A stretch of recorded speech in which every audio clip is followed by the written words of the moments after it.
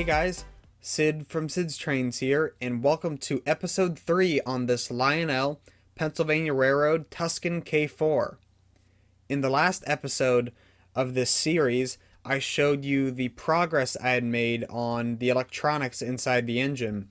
I also showed you some of the drilling I had to do to modify the shell for the new lighting, and I showed you some of the installation of the new smoke unit and the electronics, because originally this was a conventional engine and I had to install the new legacy electronics. And I showed you the motherboard and the motor and the smoke unit, and of course the new smoke unit. And then finally there was also the rail sounds in the tender, and there was that little firebox PCB. And now in this video I'm going to show you the progress I've made since then on installing the new wiring for the new smoke unit for the whistle steam. In this picture you can see the new wiring for the smoke unit over on the left. One of those 4-pin connectors is the new wire. But you can also just see the organized wires. In the last video the wires weren't very organized. Stuff was all over the place, and nothing was really complete. In this picture everything is complete. The wiring is done. There's nothing else for me to do, and overall looks a lot more presentable. Obviously the wiring is on the inside of the engine and you will never see it, but I like to know that the wires aren't going to rub against something that's moving or rub against something like the smoke unit that gets hot, and things could then melt and short out, and that wouldn't be good, of course. In this picture you can just see up into the boiler. I've put some more zip ties on the wires, and overall just made everything look more presentable, as I said before. Not much else has happened here. The wiring for the most part stayed the same, but on the right you can actually see the new wiring for the smoke unit and the new smoke unit itself, so let's take a look at that. Here you can see the new wiring for the smoke unit. It's that 4-pin connector with the wires with the little pins on them. This is all new. It looks really good, and of course functions really well as it's connected now. So now let's just go take a look at one other thing I forgot to show in the last video, and that other thing is this firebox PCB.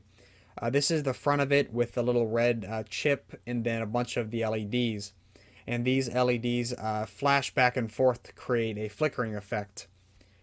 So now that I've shown you everything, let's go to the layout and run it around and show off the whistle steam.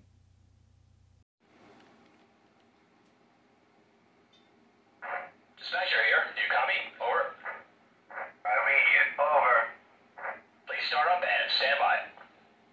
Roger that. Ready to move. Out.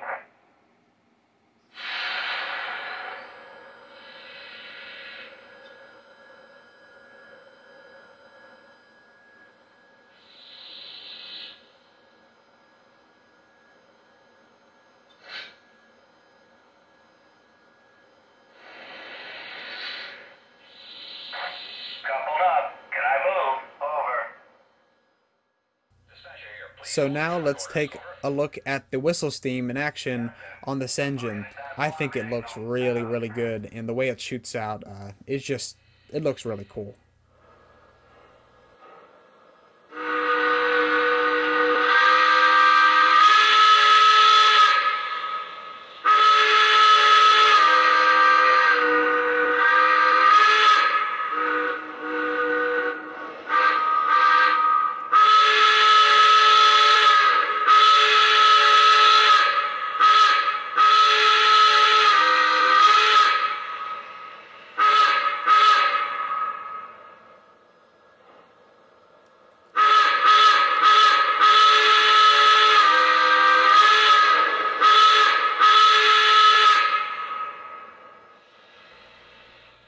So now that we've seen the whistle steam, let's run the engine around for a little.